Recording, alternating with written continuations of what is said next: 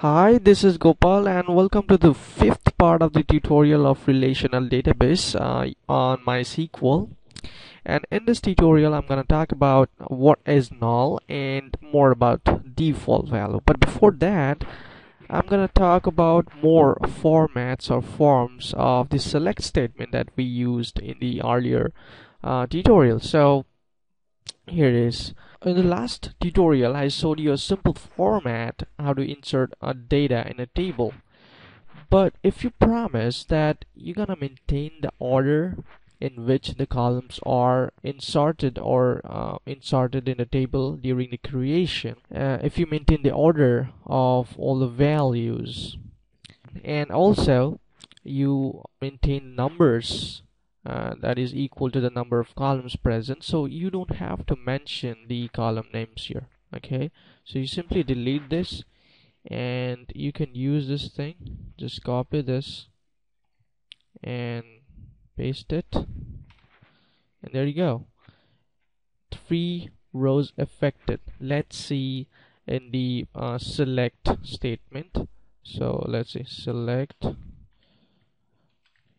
all from student info. The table is little distorted because the size of the window is less than the table can show. Okay, one more way you can insert data is this way. Insert into student info, and you don't want to insert data in all the columns. So say you want to insert data simply on the columns called age and gender. Okay, so what will happen then? In that case, you simply need to mention the age, which is say 32, and gender, which is say female. Okay, say enter one more, 43, say male. Let's see, copy this thing, paste it, there you go. And in this case, if I say select everything from the student info, there is a new thing you can see here. The last name is filled up with null values, null, but the age, as I said, I inserted values here. Date of birth, it's null. Address is null. Gender is female and male. So what is this null value? Null is a special memory location that is used by the MySQL software to define nothing. In other words, we can say null is undefined. That means it doesn't have any kind of value. Alright? Well, somebody would like to guess that it doesn't have any values means it would be assigned to 0 for integer or an empty string for a character. But that's not true. Let me describe it more clearly with this picture here. Say if you have A equals 2 and B equals 2, which definitely would imply A equals B. That's correct. But if we say A equals null and B equal null, then that does not implies A or A equals B. That means A and B are not equal, simply because null is not a value or it is undefined. That means even two null values are not equal. It's like we have a box which is null and we do not know what is inside the box. Okay, so two boxes which are null, we do not know that what is inside the box, so these two boxes are not equal. In other cases, if we have an integer and if it contains 2, definitely equals to another integer box which contains 2, but in this case it is not true. In some cases, you would not want your columns to be assigned with null values, because like first name or last name, they are not good when assigned to null values.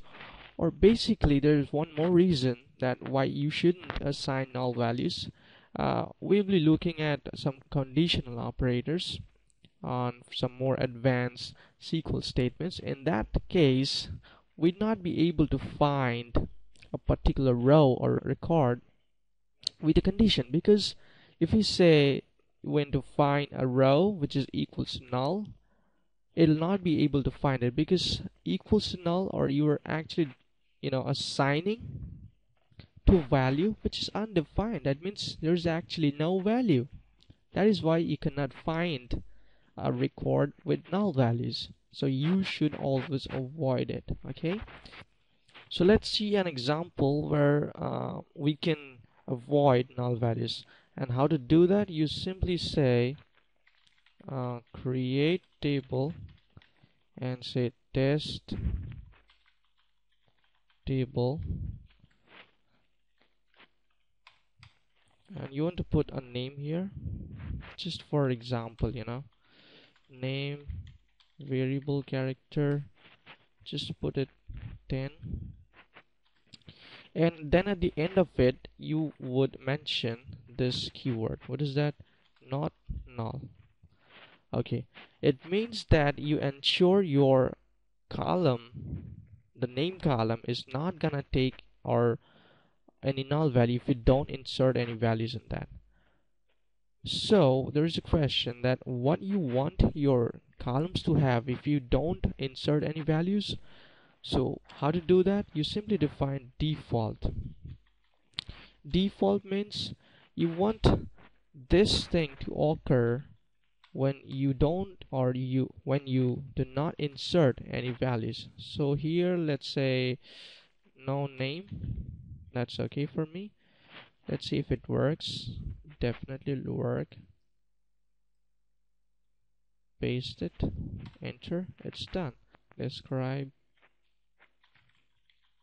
test table. Okay, there you go. As you can see, the null values here is no, and in case of describe student info, it says null value is yes. So as you can see the difference here, and here the default values are null in case of student info table, but here, as I said, the default value would be no name, so it is no name. Okay, so this is it for the tutorial. See you in the next tutorial. So thank you for watching, and please subscribe. Bye bye.